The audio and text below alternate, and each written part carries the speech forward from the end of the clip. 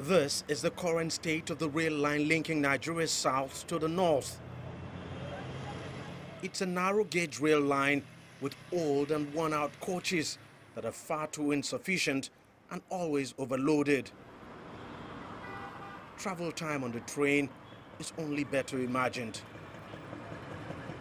This is basically what the $6.68 billion rail contract is expected to transform.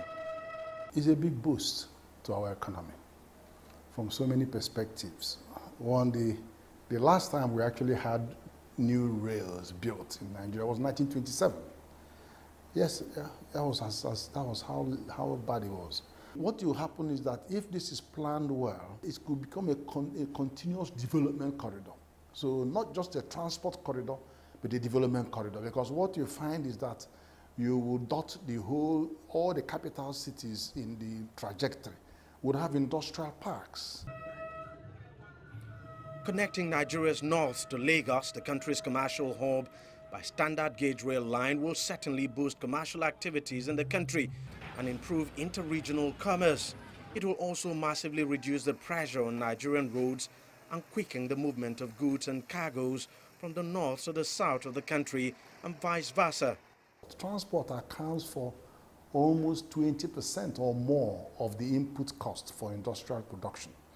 Now, that means that when you crack it with having long distance rail system, it reduces the overall cost of production. If you try to move agricultural produce from anywhere in the north to anywhere in the south, the cost doubles.